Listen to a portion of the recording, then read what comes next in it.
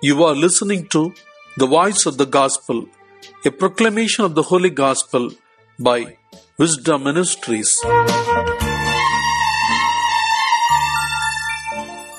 November 22nd, 34th Sunday, and the Holy Catholic Church today celebrates the feast of Christ the King.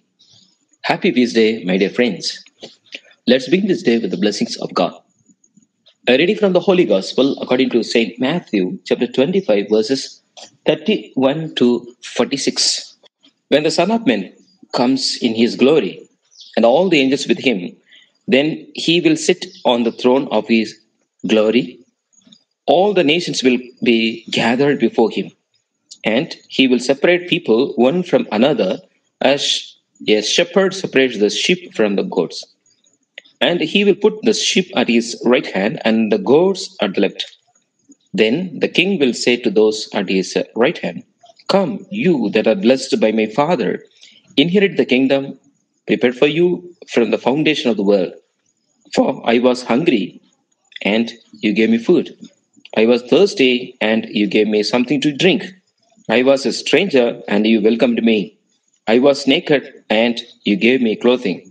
I was sick, and you took care of me. I was in prison, and you visited me." Then the righteous will answer him, "Lord, when was it that we saw you hungry and gave you food, or thirsty and gave you something to drink? And when was it that we saw you a stranger and welcomed you, or naked and gave you clothing? And when was it that we saw you sick or in prison and visited you?"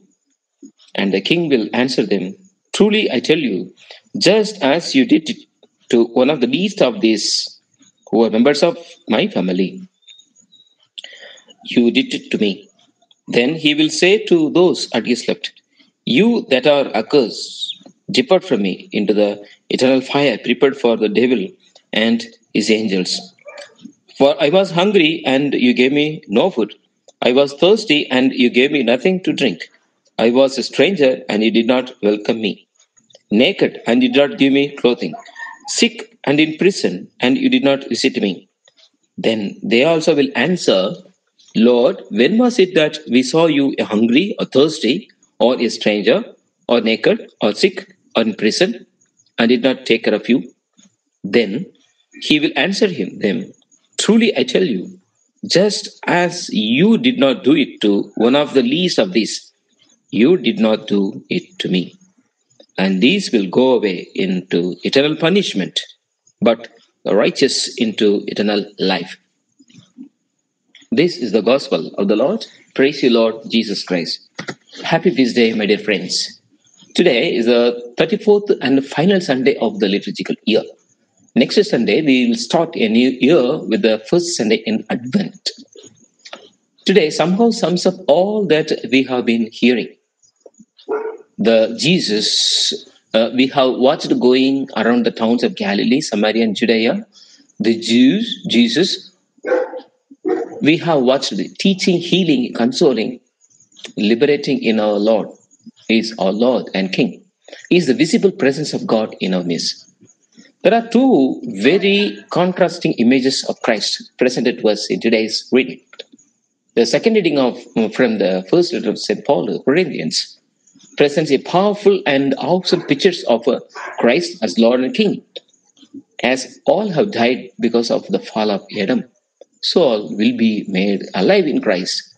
Christ is presented as the all-powerful ruler, whom every other power and authority must eventually give way. The other two readings, however, give a very different picture of God and Jesus, who is the invisible carnation. The first reading presents God as a shepherd. We know that sheep, which are brought out into hillsides to graze, can wander far in search of the best grass. This would be especially true in the hills of Palestine. Not only that, there will be sheep belonging to other shepherds out on the same hills, and they can get mixed up with each other. The shepherd then spends considerable time looking after his own straying sheep and bringing them back. Dear friends, the feast of Christ, the universal King, gives us the message Jesus is the King, the ruler of the world. Look at Jesus Christ, the King. He is in sharp contrasting to those rulers. He carried the burden of all his subjects, the burden of sin in the form of the cross, while earthly rulers load heavy burdens on their subjects. Here we have a king who, on the contrary, carried his people's burden himself. In the kingdom of Christ, the decisive battle has been fought and won. Satan has fallen, and the power of evil is broken. Yet the battle goes on. Such is the kingdom Christ rules. We call today's celebration the solemnity of Christ the King. Yes, unlike other kings, Christ came not to be served, but to serve and to give his life as a ransom for many. When other kings wage wars and let many of their own people die in defending them, Christ our King died so that we might live. He loved us and gave himself up for us. Did he not say, I have come that they may have life and have it abundantly? As our King, Christ is our lawgiver. He gives us a new commandment. Love one another as I have loved you. He loved us and gave his life for us. That is why he is the King. Could he give us anything more precious? He loves his subjects so much that he identifies himself with the poorest of the poor. I was hungry and you fed me. I was thirsty, you gave me drink. He will judge us on how we served our King in the lowest and the least among us. We serve Christ by serving the needy. Whatever we do to the least of his brethren, he considers done to him. Today, we offer this unique King for our royal welcome.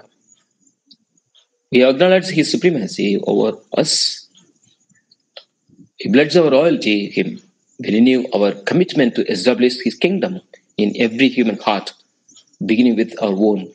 May he rule our minds, our hearts, our wills, now and forever. Amen. May God bless us. Happy Feast Day.